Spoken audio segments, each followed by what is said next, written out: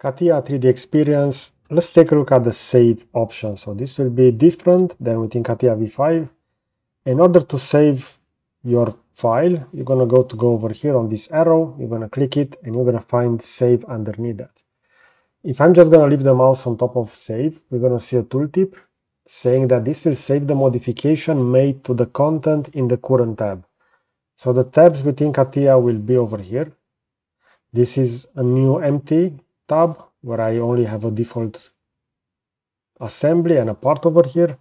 And this is the one that I want to save. So in order to save it, I'm going to go over here, click save, and we're going to see that I will be notified that all objects are already being saved. Operation is ignored. This is because I didn't do any changes. Let's say that I want to change, let's say this pad to be 125. That will go all the way and update. And now if I will go and I will hit save, we're going to see that save progression. And that will be the same as within CATIA V5. Maybe you recognize that, that little window over there. Now, underneath save, we also have a drop down. And over here, we can go with save with options. And this will save the modification made to the content with advanced options. And advanced options will allow us to, let's say, see the history of the modification made to an object, and that is quite important. We can also create a new revision. Let's take a look at this save with options. We're going to see that the active tabs will appear over here. If I'm going to click on those, we're going to see the preview. This is the part that I have in this tab. We're going to see it over here within the preview, and we're going to see the one over here, which is the new part.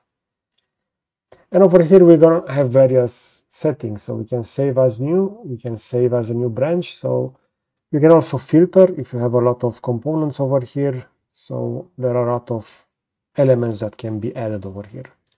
Another option will be over here to do a local save.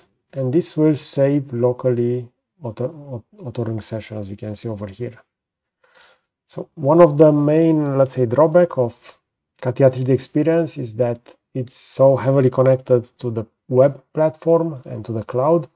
It's a little bit harder to manage files. So if you want the file to be transferred and still remain editable, and it will not be within your workgroup, you have over here the possibility to do a share. And you're going to have the possibility to share within the collaborative space. Now, depending on your license and depending, let's say, on the roles that you have, you can choose to create additional collaboration space over there and share your files directly. You can also share this to the community, as you can see, but keep in mind that this will publish a document or a content as a 3D XML file. So it will not be a CATIA editable file. And we have over here also a 3D drive if people want to use that. And you can also share this experience. But other than that, if you want to maintain an editable CATIA file, you will have to go with normal save over here. You can also export, and over here you're going to see that you can export within a large variety of file formats. Usually step file format is the most common in this case, since that will integrate both surfaces and solid components. Okay, so this was an overview regarding saving in 3D Experience CATIA. I will position a similar video over here on the left side, and I will also add a subscribe button to the right. So that's it. Thanks for watching.